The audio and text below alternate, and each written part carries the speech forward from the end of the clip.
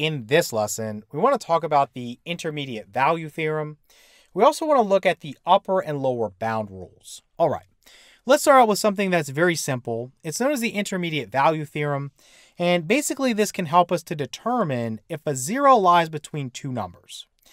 So what we do is if we have f of x, again, some polynomial function with only real coefficients. And let's say we have two real numbers. For simplicity, let's just call them a and b for right now. So if the values f of a and f of b are opposite in sign, then it must be true that at least one real zero occurs between a and b. Now, if you're scratching your head when you hear that or when you read that in your textbook, I promise you in a second you're going to understand. This is a very, very intuitive concept. So let's say we start with something like f of x equals x cubed plus 2x squared minus 5x minus 6. Now, I'm just going to tell you that there is going to be a zero that occurs between -2 and 0.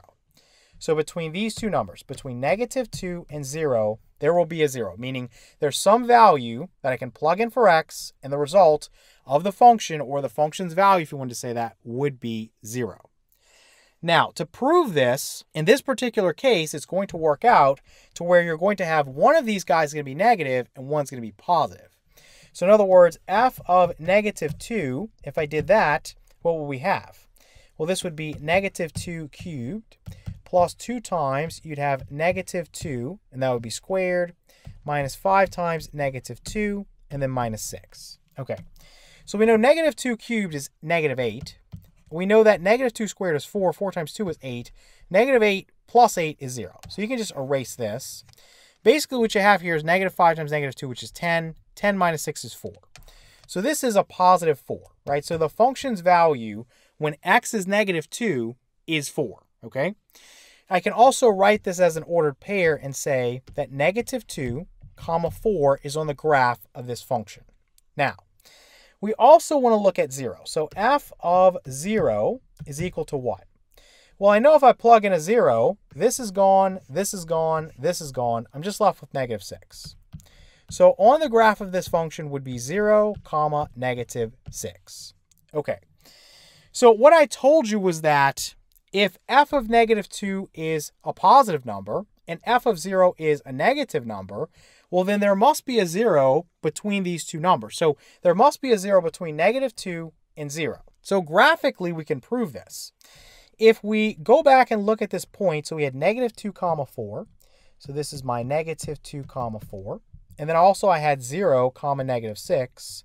So that's my 0, -6. Well, think about this logically. The value of the function here is 4. And let me use a different color because that doesn't show it very well. So this is 4, right? And then the value of the function down here is -6. So -6 there. Okay. Well, in order for me to get from here to here, as I move to the right, notice that every y value between 4 and -6 is going to occur. And that y value includes a y value of 0, right? Where we cross the x-axis. And when we cross the x-axis, that's our 0 for the polynomial function. It's going to end up happening right there at -1, 0. So that's how this guy works. If you plug in one number and you get a negative, and then you plug in another number and you get a positive, well, then there's a 0 between those two numbers. Now, what you don't want to think here, and this is a common source of confusion, let's say, for example, you plug in and you get a positive, and then you plug in and you get a positive again with a different number. Well, that doesn't necessarily mean there's no 0 between them, okay? It's just true that if it's positive and then it's negative, or you get negative and positive, whatever it is, if there's a sign change, then it must be true that at some point you're going through the x-axis, so you will have at least one 0. Let's look at one more quick example of this. It's a very easy concept. Usually the problems you see with this, they'll just give you two values and say, hey, prove that there's a 0 between them. So all you need to do is say, what is f of -6? And this is going to be what? -6 cubed is -216. Then plus, you would have -6 squared, which is 36. 36 times 14 is 504. Then plus, you'd have 59 times -6, which is -354. So I'll just put -354. And then plus 70. So if you go through and do the addition here, negative 216 plus 504 is 288. If I subtract away 354, I get negative 66. Then if I add 70, I get 4. So let's just say the value here is 4, right? So 1 point would be negative 6 comma 4. Okay. So the other one, let's look at f of negative 4. So what would that be? Negative 4 cubed is negative 64. Then you'd have plus negative 4 squared is 16. 16 times 14 is 224. Then plus you'd have 59 times negative 4, which is negative 236. So I'll just put minus 236. And then you have plus 70. Okay. To do this quickly, I know that 70 minus 64 is going to be 6. So let's just get rid of this and put a 6 here. And I know that negative 236 plus 224 is negative 12, okay, is negative 12. And I can quickly do negative 12 plus 6, that's going to be negative 6. So this guy is positive, this guy is negative, right? So 1 point would be negative 4 comma negative 6.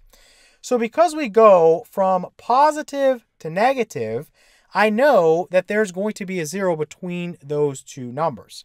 Again, my y value here is positive 4. My y value here is negative 6. So at some point between an x value of negative 6 and an x value of negative 4, I'm going to have to cross the x-axis or get a y value of 0. All right, so now let's move on and talk about the upper and lower bound rules. These rules are helpful, again, to just narrow things down. When you're working with finding the zeros for a polynomial function, you have to have as many tools as you can get, especially if you don't have a graph or you don't have, a calculator or something to use to help you out.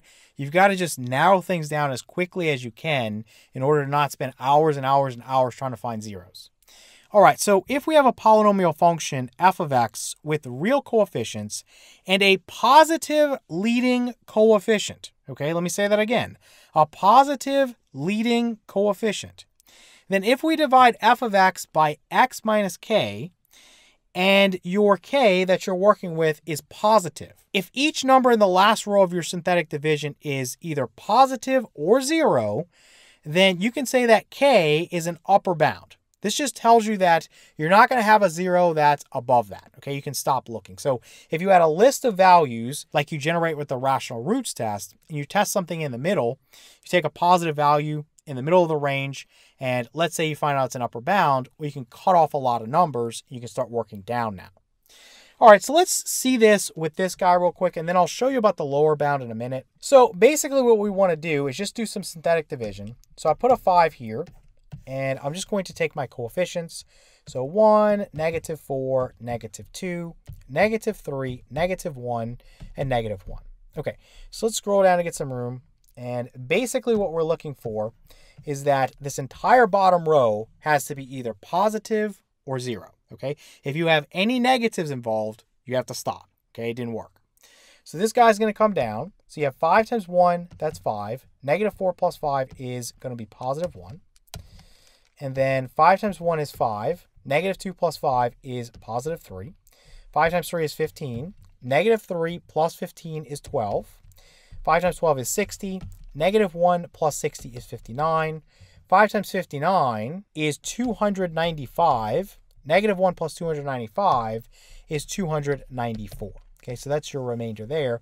But again, all you're looking for here is the fact that you have a positive number here, okay? And you had a positive leading coefficient. So if all the numbers down here are positive in the final row here, your results, well, then you know that 5 is an upper bound. Okay, it tells you that you don't need to look at anything larger than 5 if you're looking for the zeros of a polynomial function. You would want to start going the other way. Okay, so let me tell you about the rule for the lower bound. So if your k, your number you're doing the synthetic division with, is negative now, and the numbers in the last row are alternating in signs. So it goes positive, negative, or negative, positive. If it alternates like that, 0 in this case can be treated as whatever you want. It can be positive or negative, whatever you need, okay?